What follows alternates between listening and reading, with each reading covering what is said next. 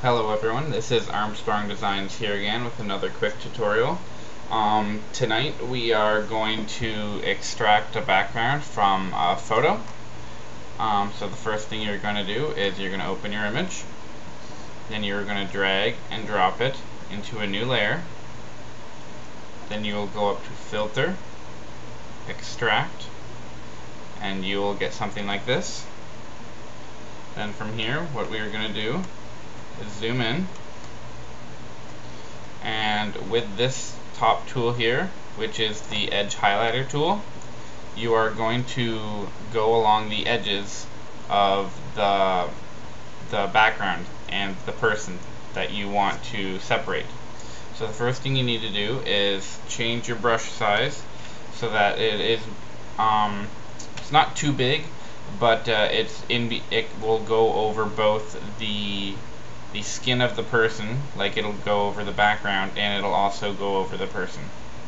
So what you're going to do is you're just going to go along and highlight the edges of the person that you want to keep. So you will continue like this.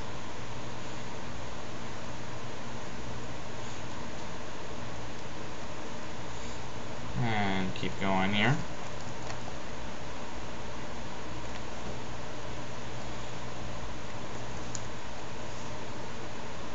And if you're having any trouble with this step, just play around with the brush.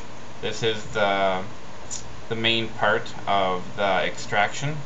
So if you want to get a better quality extraction, you can use a smaller brush. You'll just have to zoom in more and be much more precise with your tracing. But I'm just doing a really quick one here, so I'm just going nice and quick. The brush isn't too big. Go around the edges.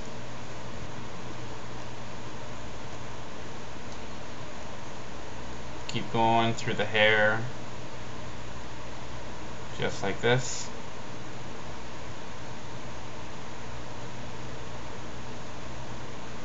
Alright, so you've got this. Zoom out here for you. You've got this, and you have your person outlined in green. And what you're going to do is use this paint bucket, and you are going to click inside, and the paint bucket will turn the inside of this blue, like this. And whatever is blue is what you are going to keep, and what isn't blue is what is going to be extracted. So what you're going to do is hit preview, and that's what you have so far. So to touch this up much better, you're going to go over here and use the cleanup tool. And this is just to clean up around the edges to help with making things much smoother. So you're just going to go along the edges that didn't get deleted but you wanted them to be deleted. And as you can see right here, it's a little bit off, but that's just because my brush tool is a little bit too big. But you'll just clean up the edges around their person here. And then go up to the hair. And you're obviously going to need to erase some stuff with the hair, so change your brush size down so you can get in between the hair without having to erase the actual hair. You'll erase it just like this. And then just keep going here.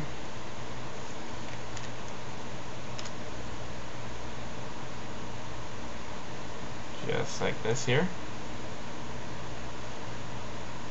Keep touching up till you find it looks good for your liking, nice and smooth.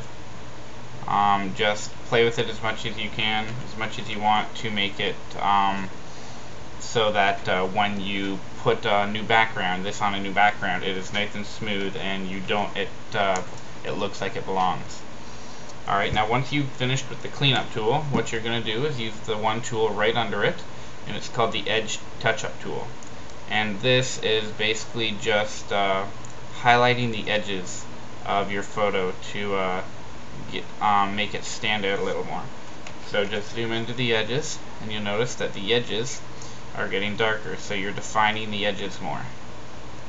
And this just helps it so that you know it smooths everything out, It makes it so that you know where the edges are, and everything becomes much more real. Everything's smoother, everything's much more crisp. So what you're going to do is just go along the edges of everything and continue with this edge tool.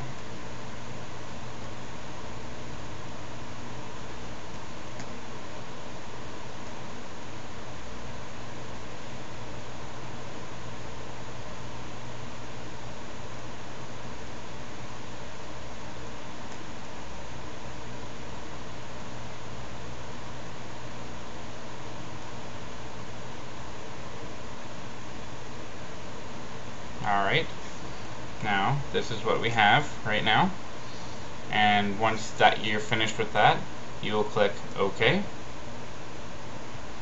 and then minimize or turn off the normal background, and you will see what you're left over. So if you wanted to create your own background, you could open a new layer. Say you wanted to make some sort of gradient, like let's make it a black and yellow. I'm gonna go right here, say something like that, and this. Okay, and then make your gradient, put that in the background, and as you can see, there's a little more touch-ups that you can do with that, and you can just use the erase tool for that right in here, and just to edit out the hair a little bit more, the background, just make it much more crisp. But as you can see, it is very easy and much more effective than using the magic wand or the magnetic trace or the lasso or any of that. So I hope this helped. If you have any other questions, you want to request a tutorial, please feel free to give me an email. I hope this helped, and this is Armstrong Designs, and have a good day. Thank you very much.